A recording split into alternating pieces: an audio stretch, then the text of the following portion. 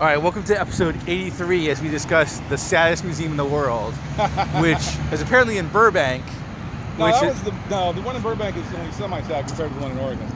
All right, but the one in Burbank that we saw direction to is, you say you've been there, and it's just this dude's house and a couple of cars. It's a dude's house, like a couple of guy's house, and then there's like some cars and some Burbank memorabilia and an actual museum. But they say museum complex, and it's like a house and some old Burbank shit. But you said you were in Oregon. In Oregon, yeah. I was on a road trip, and there was a museum that was built as a car museum, and we went. And we're in Oregon, roughly. Astoria. Where is that? Like reference to Portland? It's near the border. Near the border of California, near the border to Washington. California, I think. Okay. Or maybe the other way around. So like southern coast area. Yeah, it's not. It's inland. But it's where Goonies was filmed. Okay. It's where that takks place. If it was a Goonies museum, I'd be like, that's a cool museum. There's a house everyone goes to. I'd be like, so it's a Goonies house you can go to. Yeah, but there's people living in it, so you gotta schedule it. Really go to the house. You can be near the house. Yeah. So it was this place built as a car museum, and it was just 6 cars. One of them was built, it said it's Charlie Chaplin's car. Okay.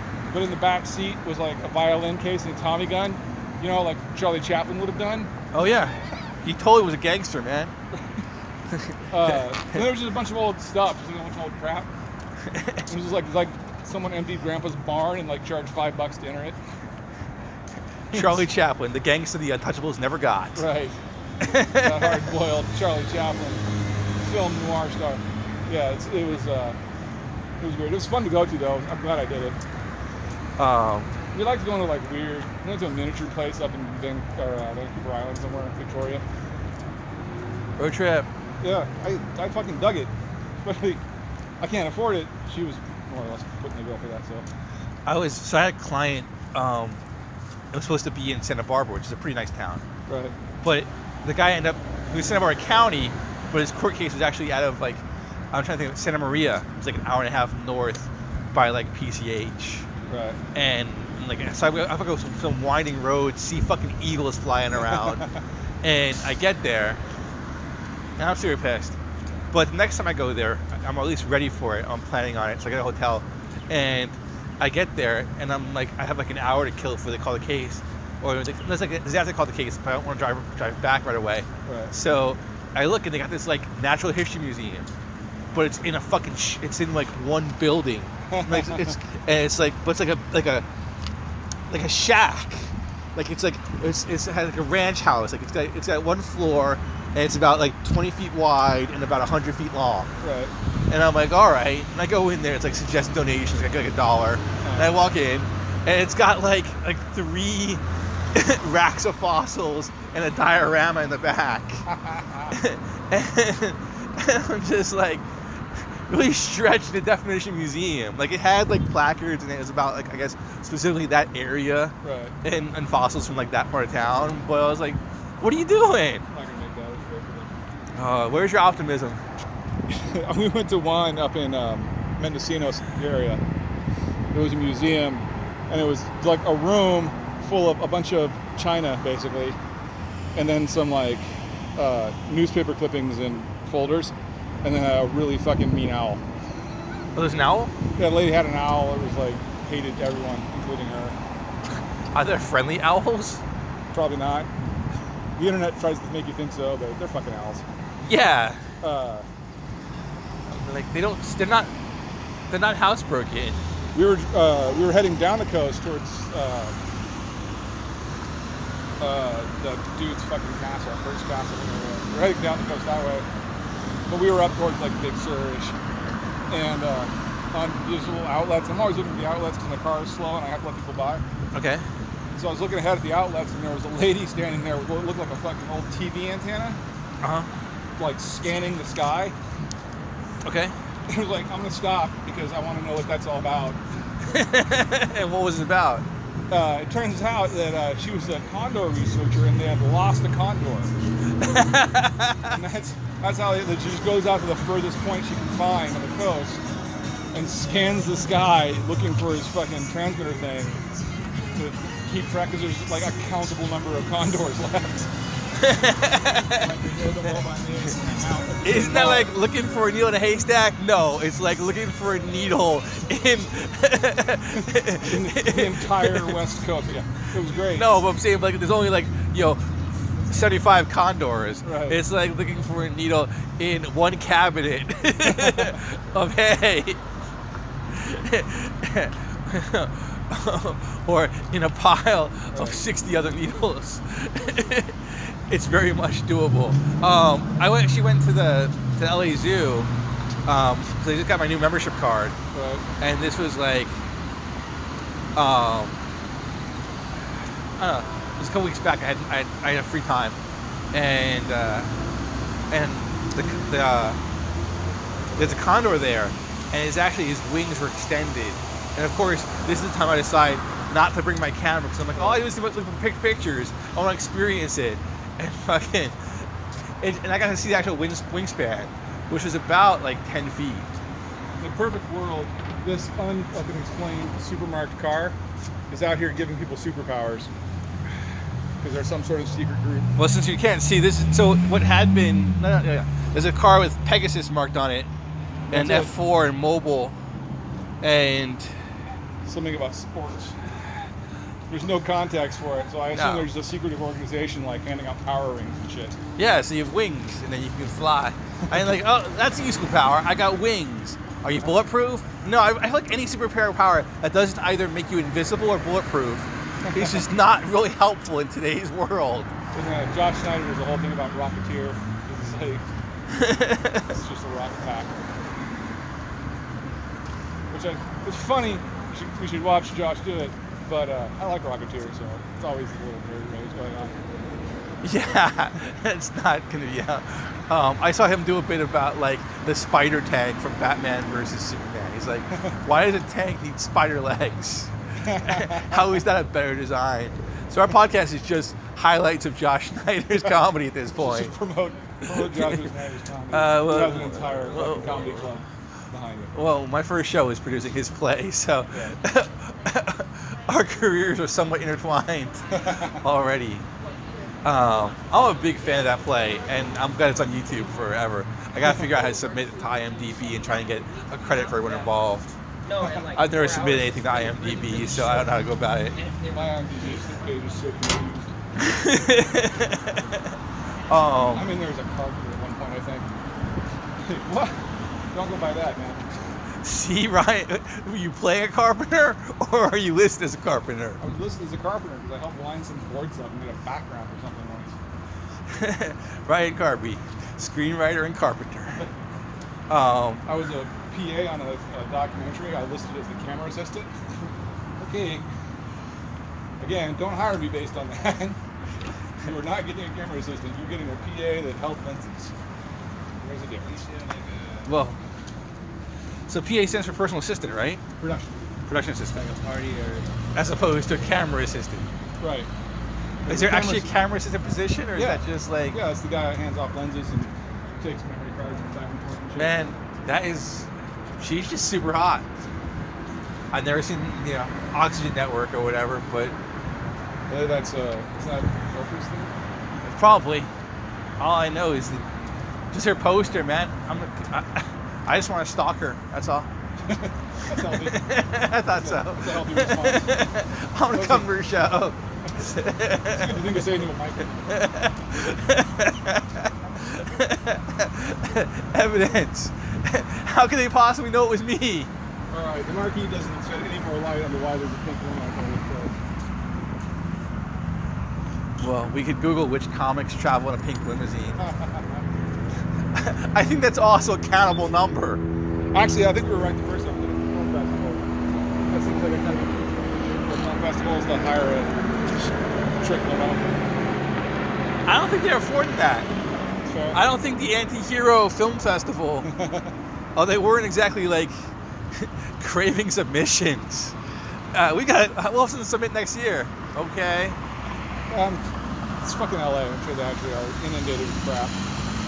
I want, which to me is like we talked about this before, like the money is not in the mining for gold. The money's in selling shovels. Yeah. Like running a screenwriting contest and like legitimate, like giving out prizes like $100 for the best screenplay, but like charging $20 for a submission seems like you could quickly afford some nice reupholstering and refinishing for Veronica. All I can do is exploit my fellow screenwriters. Well, how are you exploiting them? Do you think they don't want to compete for $100? Yes, I think they don't want to compete for $100. They totally want to compete for $100. They don't want to spend $20 fucking on a long shot that like my arbitrary taste about screenwriting is going to line up with their arbitrary taste about screenwriting. I think you're not understanding the concept of screenwriters. If they can get any attention whatsoever, like, I won this contest. See, Mom, I'm not wasting your money out here. I'm getting someplace. This is big. I'm not saying I have not entered small fucking screenplay competitions just to get a W. I'm just saying that is exploiting my fellow screenwriters. No, it isn't, because you did it, and you were happy to do it. No one put a gun in your head. No one gives a shit. No, but you did it. No one is like, no agent's calling my phone. No, it's for them. They want validation, and we can give it to them at a reasonable price. No. Selling fucking shovels, dude. You said it yourself. It is the way to do it, but it's also exploiting those guys' parents. It's no one was putting a gun to their head to buy a shovel. The fucking lie was around the block to buy a shovel. Based on the lies they sold everyone to come out there. It wasn't the shovel place selling lies. They were just taking advantage of other people's lies that brought them out there. I mean, maybe eventually they got into the propaganda machine, but it's not what started it. No one's like, let's get these assholes out here and then sell shovels to them. They're like, look at all these assholes. How can we benefit? I know. What? Shovel store. $12 for a shovel.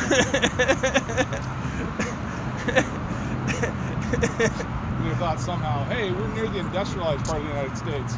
Let's wait till we get to the west until we're not in the cooler. Well, yeah. Or even like, and it might have been supply and demand. Like, hey, man, all the shovels are gone. What happened? Well, you're charging $5 for them. All right, make it $7. No, they're all gone. Fuck, what we gotta do? Charge 10. I feel like this is how libertarians justify themselves, though. Well, look, I don't like libertarians. I used to like libertarians until I realized they were just the fucking GOP in sheep's clothing. And I'm not saying that they always were, but they are now and have been for like 16 years. Yeah. When you're a libertarian and you're more upset about universal health care than you are the government fucking spying on you without search warrants, you're not a fucking libertarian. Or when you think that restriction on corporation is the same as a restriction on a fucking individual, when that corporation regularly buys the people writing the fucking rules restricting them, you're fucking... Anyway, I don't like libertarians. But there is a supply and demand is a real thing. Yeah. And it's possible that you can start jacking up the prices based on you can't keep product in stock. That's a real thing that happens. Yeah, but you like learn the history of those guys. They were exploited. Well, you were saying that, and I believe you. Just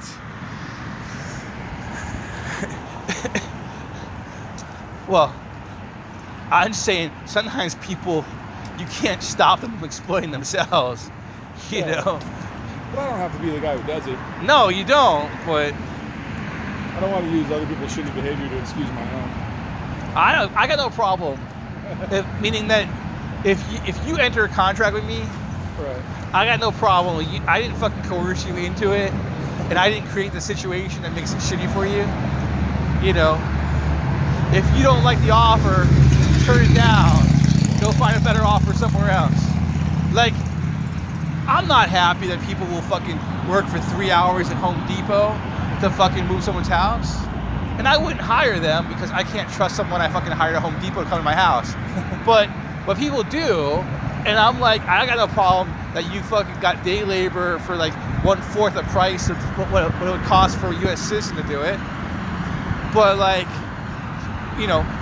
I do have a problem with the corporations who create unstable governments in Latin America, which leads them to immigrate here for shit wages.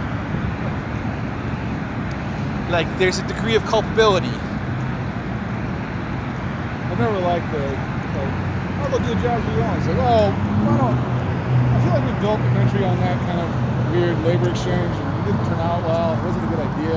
Wait, what is that? Well, if we're just exploiting fucking cheap labor, it's like, how long do we want to do that as a country before we're like, oh, Jesus Christ, let's maybe not do that.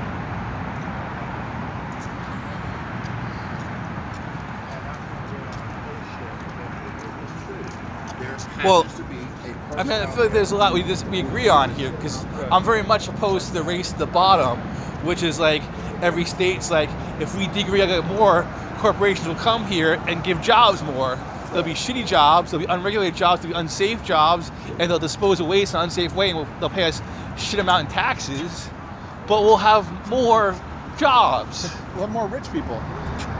And they'll take us out to like fancy dinners and contribute to our campaign for our work for helping get them here. I mean, like Foxconn in fucking Wisconsin, which is a huge giant ripoff, and it's gonna create like 100 jobs, and they gave them like $1 billion in tax breaks. And that's a real thing. Like Foxconn, I mean, and it was for years, but again, there's like writ large and writ small. Like I don't have a problem with individuals being like, hey, let's negotiate a deal between another individual, and you know, everything else is a factor in that. Like you're getting paid shit wages to write. Yeah. I don't need to spread that pain. What? I don't need to spread that pain. Well, yeah, but you took it. Yeah, I took it. And it's financing your rent. Yeah. So would you and I mean, that's not exactly individuals, because it's a company, but like if there wasn't 300 fucking other writers begging, and how many people asked you for the fucking information? Like I did. I'm like, please, 6. can I have the opportunity to write for shit wages? So they're not bad. They pay better than most. Yeah, they pay it all. Right. As opposed to, well, you'll have 300 exposures for this. Yeah. Have you seen that meme? Yeah. Yeah, and they don't... I get 0 exposure. My name's not on anything I do. No, I know, but like, there's like, well, we can't pay you anything, we get huge exposure. And the artist is like, well, that's good, because my rent is 700 exposures a month. Right. Anyway, so I didn't get to tell my Sacramento story, but that'll have to be another podcast. But we did talk about libertarian ideals and the fucking bullshit libertarian party that is today, which is like just like the GOP alt. So, well, fuck the GOP, fuck the libertarians, and up the revolution. For more inspiring thoughts, contact at Crash Ryan on Twitter, who will not exploit you to contract with him.